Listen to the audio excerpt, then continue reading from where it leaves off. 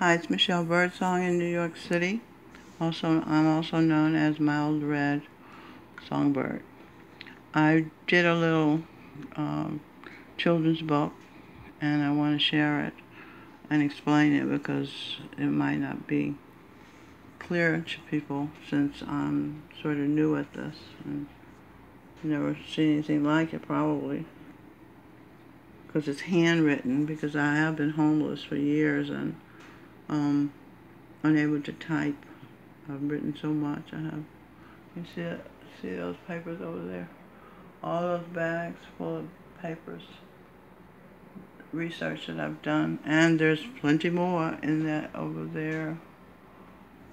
There's more, but let me just do this so you can understand it, if you care to. Mainstreaming clues to the marginalized. I'll get closer. Mommy, who do we hate? In parentheses, the subtitle is Straight Talk to Children. And here are some of the subjects we'll talk about. Planned Parenthood, IRS, people who act like snakes, dogs, frogs, and pollywogs, toxic thinkers. Okay, so that's the cover. I did a little songbird here. Okay. One day it just came to me to do that. I thought, wow, it took a really long time for me to come up with such a simple logo. It's not a put down on myself. I'm stopping that. I don't do that anymore. Okay, so let's read the text. Mommy, who do we hate? People who act like snakes and dogs, frogs, and pollywogs. And then I wrote, draw me a picture, darling daughter of mine. Okay? And there's room here for her to draw a picture. Mommy, at the bottom, who do we hate? Snakes. Their thoughts make the earthquakes. People who worship the sun till their skin bakes and burn like a worm squirms. Slimy behavior takes a turn on top. Now that could be confusing. Is that confusing? Slimy behavior takes a turn on top. It's just like saying the top government officials are slimy sometimes. We have a new start now, so I have great hope. They are so, but this is still talking about the ones who are slimy, which means corrupt, liars, smearers, bullies, like that. You think the government can't be bullies? What is the IRS if not a bully? If you don't give them as much money as they want, they will put you in jail. Ask, what was his name? Wesley Snipes, for one. Al Capone for two. They are so radical, they have to be stopped.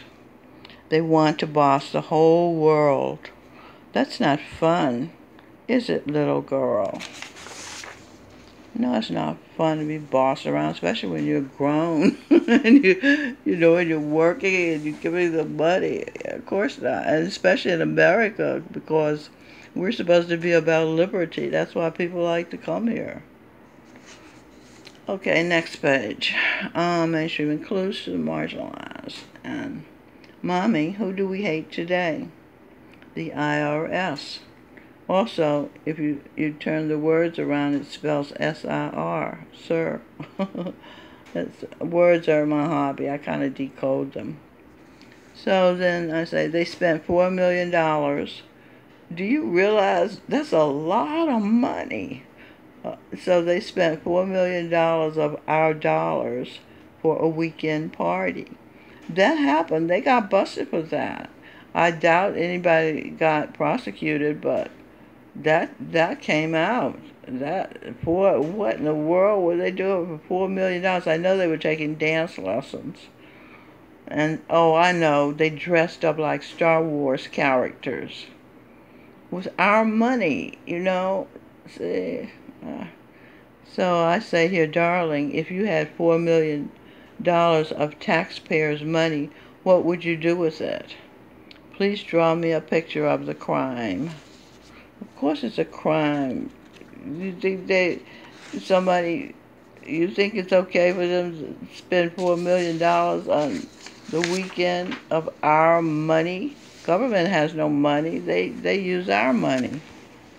And they borrow money based on our birth. How based on how how long we'll work. They put a number on your birth certificate, and they own you. If they don't pay back this what is it, $16 trillion? It's just unfathomable. It's so much money. If they don't pay it back, we are the collateral.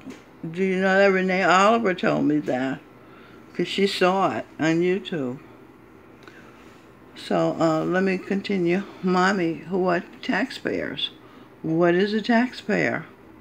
And then Mommy says, a person who works and gives the government money from what he or she is paid.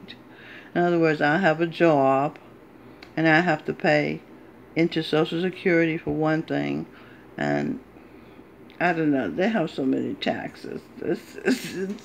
Tax is just an excuse to take more of your money. You know, in America it's supposed to be different from that. That's not the way the founders set it up. So now that I've said that, I go on to talk about the IRS. They are one of the most powerful groups of people in government. They get to tell you to give them a whole lot of money from what you are paid when you work. If you don't pay them or pay as much as they demand, they can fine you, which means charge you more money, or they can put you behind bars, sometimes for a long time. Now that's called jail. They can put you in jail. I mean, of course it's not legal. I mean, who would, how, no, that's not legal. There was a time when we didn't pay taxes at all. And once they opened that Pandora's box, once they started charging taxes, they don't shut up. Now Trump says he wants $1 trillion for infrastructure. I listened to Mark Levine tonight. You should really check out. He is so knowledgeable about government. He's also an attorney, so he's knowledgeable about laws. He's fascinating to listen to. And he was going on. It's the 18th of November show. Listen to that. You will learn so much, and you'll begin to see what a mess we have in this government thing, which Reagan said government is the problem. He got that right. He also said if you don't save this place, there's no place to run. You know, so it's either you pay attention to what is going on in your, which have to do with you, and so that's that. So, this is a story I heard someone tell. A bad man said if he had to live his life over, he wouldn't be in the mafia. He would be a politician. They legalize their crimes. And sad to say that is true. Much of the time they do. So I say here, will you draw me a picture of what you've learned? Drawing is fun, don't you think? There's a blank sheet of paper for you to draw on the next page. Because I didn't leave that much room on this page, so I got another one for you. This is your drawings paper. I'm almost done. Mommy, who do we hate today? I did it already. Oh, I'm back at the beginning, right? Yeah, I am. Okay, so that's the book. I'll probably put it on Kindle for $2 or something. And I hope you'll get involved with YouTube because television, you'll never hear the truth on television. Everybody knows that. I mean, the media is so in the tank for the Democratic Party, you know. So I don't recommend television. In fact, it's an insult, you know, for them to be calling themselves news. And that all they're doing is shock you every half an hour. Do you know what this person did and that person did? And it's sensationalism. That's all that is. Okay, so that's it. I'll talk to you again when I have more books to read to you. How am I going to make money if I keep giving away my books? Don't worry. I'm not worrying. I don't do worry. Somebody asked Deepak Chopra. I think I got his picture here. I do. It's a thumbnail. Somebody asked Dr. Chopra how he handles his worries. He said, I don't do worry. That was the best answer I've heard about life. What do you mean you don't do worry? He means he controls his mind. I was listening to Joel Osteen today. I'm reading 2 of his books at one time. But he was giving a pep talk, and I listened very closely because I get discouraged sometimes.